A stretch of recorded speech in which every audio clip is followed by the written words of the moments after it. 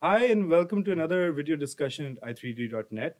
My name is Zahaid Rehman, and I'm part of the brand and comms team. And we have an interesting topic of discussion today for you, which is sustainability. In the tech industry, yes, but also we'll be looking at it a little closer in the game hosting and in the hosting industry in general. And we have with us today Ebe Preesman, who is our operations manager. And I'll let you speak a little more about it, what it is that you do, because it's very complicated for me at least. Thank you. Well, it's not that complicated. As an operations manager at IVD, I manage within operations. So operations is both the infrastructure side of things and there's the service side of things. So when we say service, we mean our service desk, our project management, our compliance, our supply chain. And infrastructure is where our engineers are. So our system engineers, network engineers, DevOps, architects. So I'd say that about 50% of my role is HR related. So it touches a lot with our staff, doing some recruitment as well. And then the other 50% is operational. So I can pick up projects in any shape or form as long as they touch upon multiple groups within operations. Sustainability obviously is a topic that touches upon multiple groups. So that's why I'm one of the persons within IVD that's trying to drive change. So yeah, hence why I'm here. All right. Yeah. I mean, since you're handling the sustainability side of things, I wanted to pose a lot of questions to you on that. But like, what we're gonna do is we're gonna divide it in three sections, and the first one has to do with emissions. Now, as a gaming infrastructure company or a hosting company, you know this, and I think all of every our audience also understands this, that companies in this line of the industry have have a lot of power use.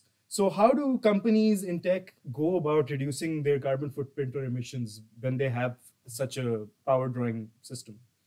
So I think it's about a sense of urgency, and it's also about a sense of visibility. Um, some years ago, we were not busy to improve things related to this topic at all. Nowadays, it's very much part of decision making.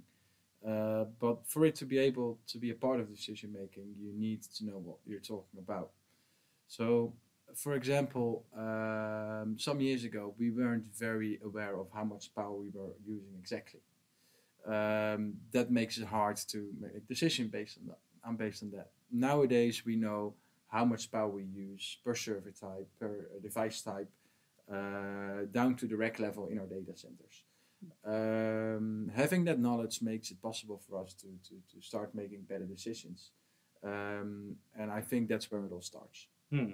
That's interesting because I was also you're talking about the challenges you had at least in the beginning, which was having being able to account for all the emissions and everything. But what do you think how that has evolved in terms of the challenges and obstacles? What are the challenges now? Now that you're better at accounting for carbon emissions, at least. So um, the challenges are getting even better at it. So what we're seeing is we make a report each year on our power usage for all of our data center sites.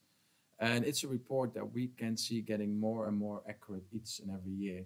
And that's because we make improvements on the way we do reporting. So, for example, we started out asking all of our data center vendors how much power are we using. Nowadays, we start to measure the power usage ourselves for our own PDUs. So instead of relying on third-party vendors to give us that information, we do it ourselves. Hmm. Um, so yeah, that's one of the improvements that we made. The next step is trying to further improve the situation. We are looking at a number of things. We're looking at the life cycle of our devices. We are looking at the how is the power that we use, how is that produced. We've got our own data center in Rotterdam. We are very much in control there. The power that we use there is renewable. The heat that we produce there is being reused to reheat the office building next door. Um, so in those spaces, we are very much in control. And then there's other places where we aren't that much in control. All right, you touched upon two issues there that I think I want to talk to you about personally, and I'm sure our audience will also be interested to hear. First was about life cycle, so let's start there. Let's talk about reduction of waste. And you mentioned life cycles, and that's a very core component of reduction of waste in the infrastructure industry. So, could you speak to the importance of reducing waste in tech and what we do, for example? Yeah. So there's a couple of things we do. We are a performance hosting company, which means that the equipment that we use is the latest of the latest, and that's the need that our customers have. That being said, we do have a business case for those devices after the first 1 or 2 years. So we try to extend the life cycle of the devices that we use for as long as we can. Hmm. That has always been the game for us. Nowadays, we do understand that there's a tipping point. I mean, at some point, you come to a point where you use 4 devices, while you could also use one device with more efficiency to do the same task. Yes. And at that point, you have to ask yourself, is it really efficient to continue using the older devices? So that's something that we are nowadays thinking about that we weren't before when we talk about the life cycle. Also, we know that we have some data center sites where all of the power that we use is renewable. So if we're gonna use machines that maybe are not as efficient as the newest of the newest, then we think it's better to use those machines in places where at least the power that we use is renewable, instead of using non-efficient machines in places where the power that we use is not renewable.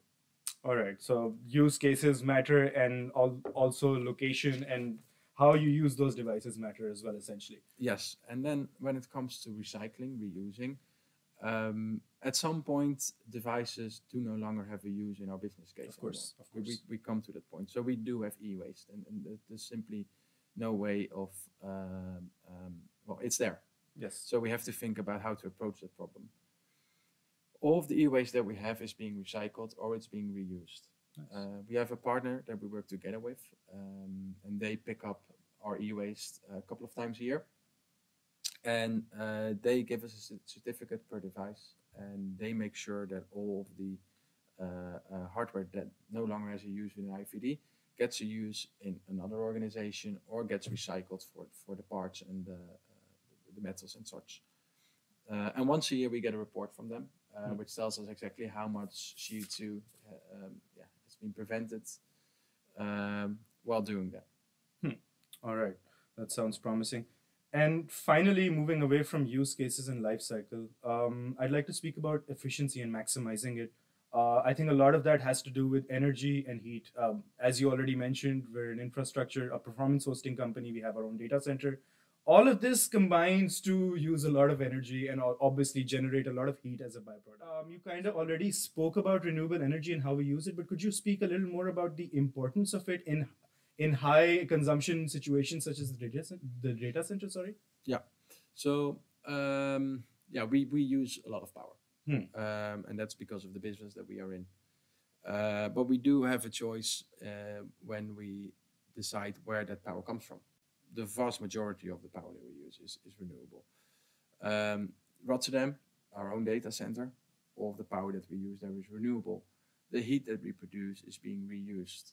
So we can't not use power, but at least when we have the option, we make sure that the power that we use is reusable.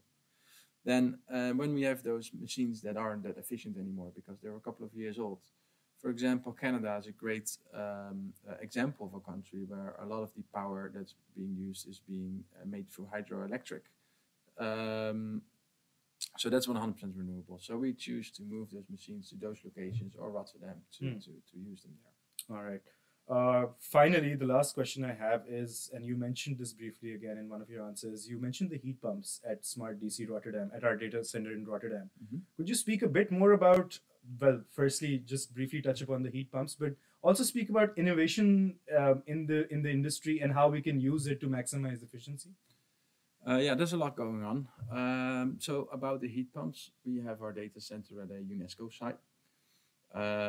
Part of that UNESCO site is the Vanilla office building that used to be a factory. It's an old building. And because it's a UNESCO site, they are not able to change anything about the outside, about the appearance of the building, which means, for example, that the glass that they use is one layer of glass. So in terms of insulation and such, it's not an efficient building. So they used to use a lot of gas to heat the building, while we had a data center that's just down the road on the same campus, and we were producing a lot of heat, but that would just go outside and would not be used. So seeing that situation, we made we chose to change that and to start reusing that heat. And nowadays we use a heat pump to bring that heat that we create in our data center, and we use it to heat up this UNESCO office site. Yeah, so that's the heat pumps. But then I think we spoke off screen about a couple of other innovations in the industry Yeah. that are exciting and promising for the future. Yeah, there's a couple of things that we are looking into. The submersible racks is one of the things that we spoke about. Um, it's an interesting one. We aren't sure yet if we can use it for our business case, but we are investigating, and we are investigating other options too, because we don't want to bet on just one horse, Of right? course. We want to make sure that our power is renewable. We want to make sure that we recycle all of our old devices. We want to make sure that the power that we use is that our machines are as efficient as possible. So we're also in touch with our customers. For example, we reach out to big customers and we tell them, hey, can we work together on running your application as efficient as possible on our machines, so we can save some power there. And maybe that's only 1 or 2 or 3% per server, but when you use thousands of machines, that's still a big impact. So those are all steps that we are making, and we're also looking at new steps to make. And well, that's where we look at innovation. We look at all of them. Not everything is usable for us because we have a very specific use case. But when it is, then our engineers start investigating. Okay, how can we use this? When can we use this? Yeah, and then we start experimenting. All right. Thank you so much for taking the time out today, Ebe. I know you're very busy at the organization. Thank you to our audience for listening in. We hope to have more content on the YouTube channel soon about other informational topics such as this. So be sure to tune in whenever you can. Thank you so much. Thank you.